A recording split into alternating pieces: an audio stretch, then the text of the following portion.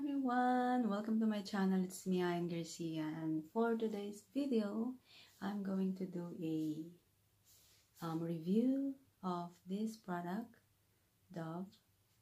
It's body wash, and it's a body wash, Dove.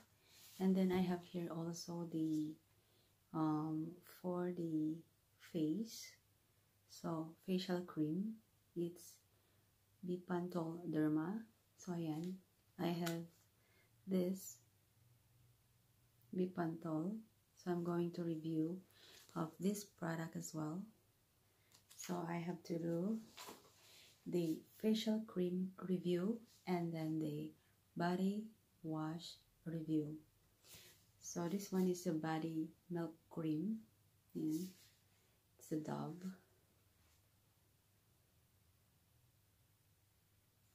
And so I have this to review, the face cream, the facial cream, and the body wash. And so it's a milk body wash. So I'm going to do a review on these products. And guys, so the facial cream, we're going to try this. Actually, this cream is for the skin dryness, for the hydration, for the dry skin, for the how do you see that, for the sensitive skin. Actually, this one is good for the winter days, and lalo na ngayon na nagwi-winter ngayon, so kailangan natin ng facial cream. So I just bought sachet kasi it's just for a try only. So, itatry lang muna natin tong products na to. Let's see kung ano mangyayari sa ating face. As for now, kasi nagda-dry yung face natin. So, kailangan natin gumamit ng facial cream. So, itatry natin to ngayon. So, I'm gonna try this cream on my face. Actually, this one is Derma proven. So, ayan. It's a Derma proven and Derma tested facial cream. So it's good also for the sensitive skin, and then it's good also for the dehydrated skin, and then sa mga ang tawag nito, sa mga kati-kati, it's good also this one. So we're going to try this one, and it has a SPF 25, and then it has a UVB, so it doesn't have perfume. And then it was approved by the dermatologist. So it was approved by the dermatologist, and it is a repair complete. So ayan, we're going to try this one.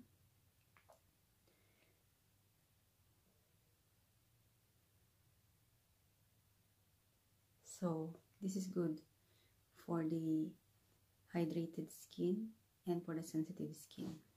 So we're going to try this one kasi lalo na ngayon na malamig na yung panahon.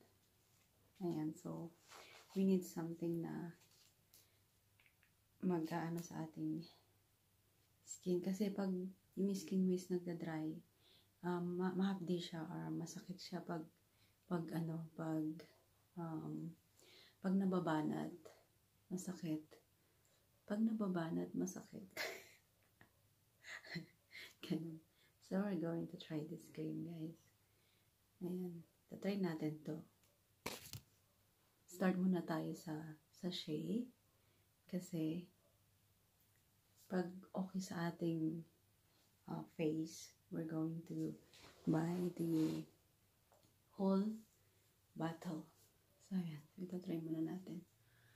So, let's try it. Face.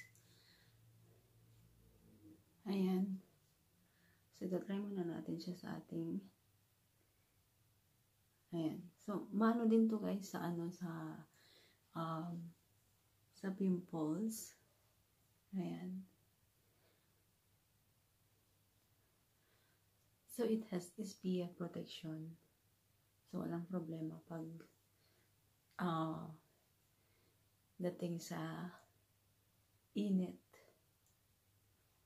Kasi meron siyang SPF Ayan.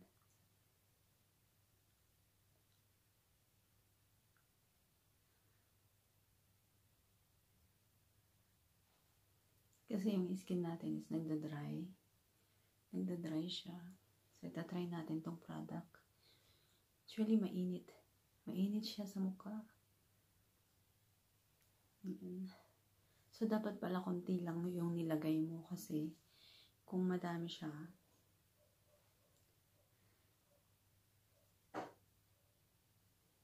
ayan. So,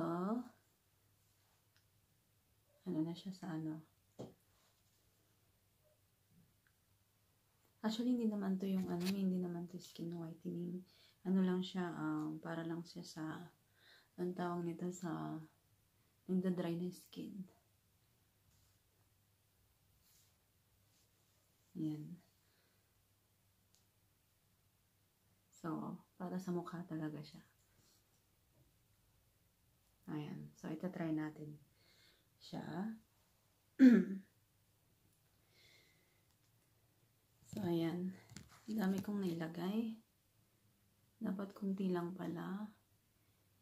Sabi dito, it has to test for 3 days. So, 3 days natin siyang gagamitin. Tingnan natin kung ano mangyayari. Kung talagang ano. Kasi minsan yung mga skin natin nagbibitak-bitak siya. So, minsan nagbibitak-bitak talaga siya. So, kailangan natin ng para sa skin natin. Ayan. So, next is the review of this one. The Dove Hydration Body Soap. So, this one is para sa katawan natin, guys.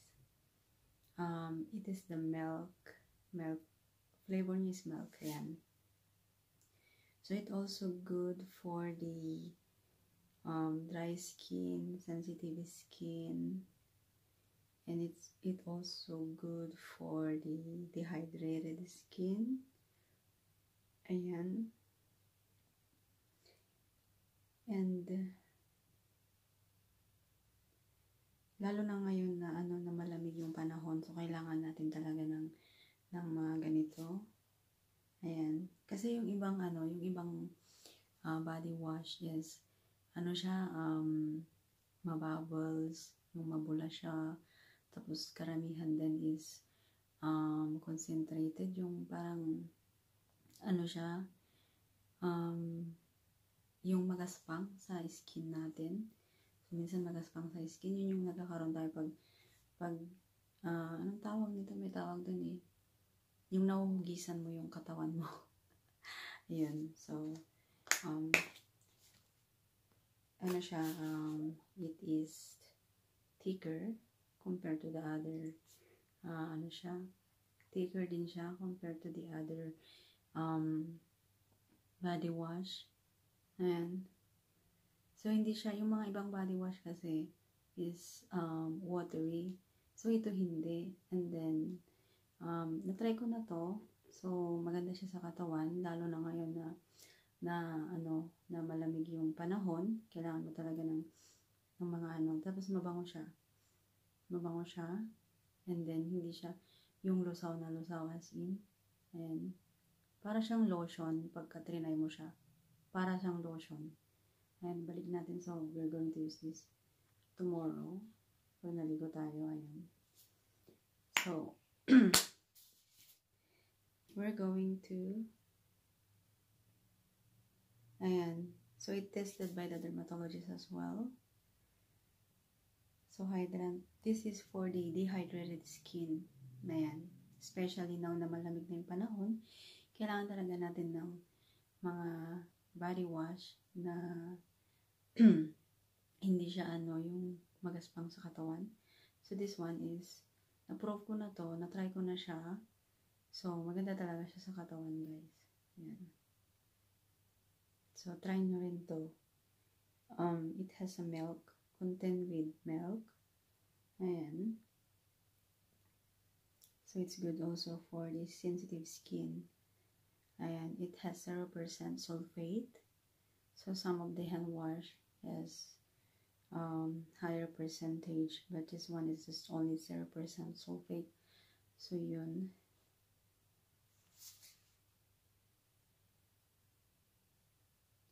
So we're going to try this.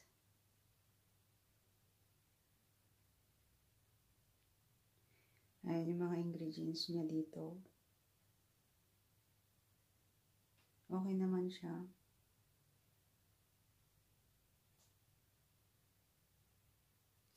So we're going to try this one. And this one is the first time kong gumamit nito.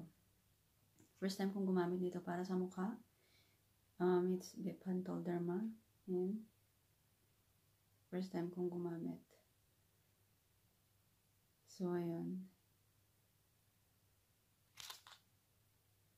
Tingnan natin kung ano lang siya, ititest lang natin siya ng 3 days. So, let's see what will gonna happen with our face. Kasi yung ano ko talaga, lalo na ngayon malamig, mahapdi siya, and then, nagda-dry talaga siya. Ayan, so, yun, ito-try natin siya. And it has 48 hours protection. So, it has 48 hours protection. So, yun. SPF 25. So, yun, guys. Yan.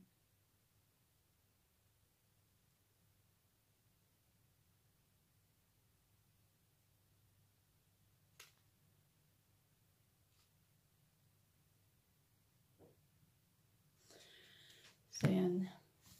So, thank you so much for watching, guys. And I'll let you know kung ano mangyayari sa ating mukha after 3 days. So, ayan. Ano siya, medyo, anong tawag nito?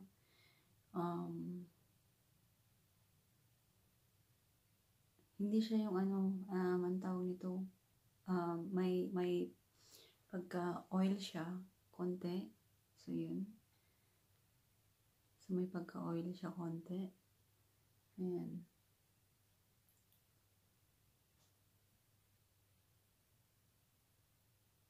The good thing also is it protects to the sun. So, yun.